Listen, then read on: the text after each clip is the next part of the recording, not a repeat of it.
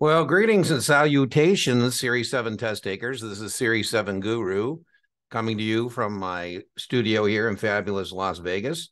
The best free supplement to your paid study materials is my YouTube channel, but if you're looking for a paid supplement, I highly recommend the Kaplan QBank with my Guru 10 discount code. At checkout, it comes in about $60 for that commercial. Kaplan allows me to give you a free look on Kaplan questions. This is a request for 151-8102. We'll help you with any question, but it's easier backstage if it's a Kaplan question because I can pull it up. Don't have to cut and paste any of that kind of stuff. Anyways, an investor owns 5 DEF call options with a strike price of 40. So one thing I want you to get good at is contract specifications. In other words, you shouldn't be fumbling around that is a choice or right, RIGHT, to buy 500 shares at 40. So if I exercise that, I'm going to have to come up with cash equal to the aggregate exercise price. Remember, there's 3 things that can happen to this option. T is a good memory aid device. T, the contract can be traded, the contract can be exercised, the contract can expire.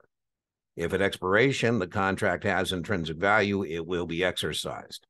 If at expiration, the contract has no intrinsic value, it'll expire worthless. In that case, I would lose whatever this premium is. Now, they don't tell me what the premium is, but I had to pay something to establish the position.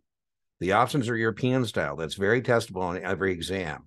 SIE, Series 7, 65, 66. American style means I can exercise this anytime I'd like. European style means I can only exercise it at expiration. So if the holder exercises, so at expiration, if I exercise, the cost will be.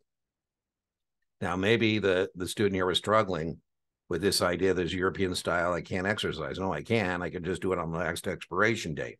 There's nothing here to suggest that I'm trying to exercise it sooner than that. So 500 shares times 40 is $20,000. And so what I need is cash equal to the aggregate exercise price. So kind of an important concept. If you're exercising a call contract, you need money. And if you get exercised on a short call, you got to deliver the stock. I would also know that $20,000 is T plus 2, regular way settlement. So the option contracts themselves are T plus 2. But the resulting exercise in an equity option is T plus 2. All right, well, I hope that was helpful. Remember, inch by inch, your Series 7 is a cinch, yard by yard. Your Series 7 is hard, and I'll see you for the next explication request.